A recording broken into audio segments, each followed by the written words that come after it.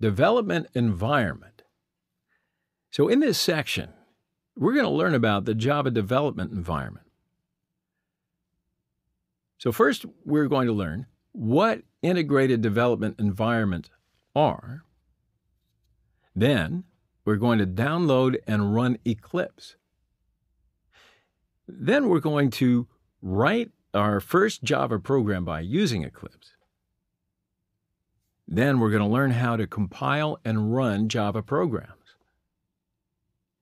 And then we're going to review our first Java program and pop the cork on champagne and congratulate ourselves for doing a great job.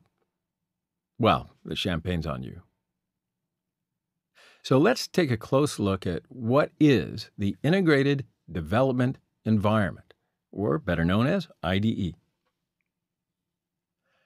So IDE is a software application that combines all of the features and tools needed by you, the software developer.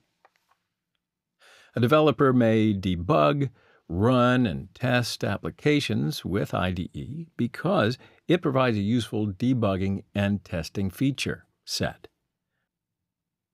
IDE helps us in quickly navigating to a particular type without needing to worry about our projects.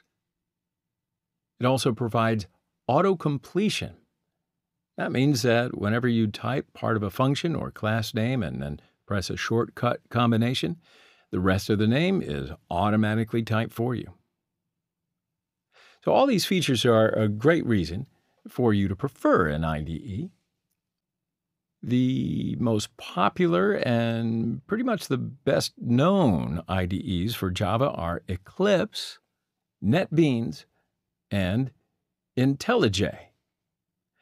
So in this course, I'm going to side with Eclipse. So what I'll do is I'll introduce Eclipse to you, and then I'm going to write some Java programs on Eclipse throughout this course.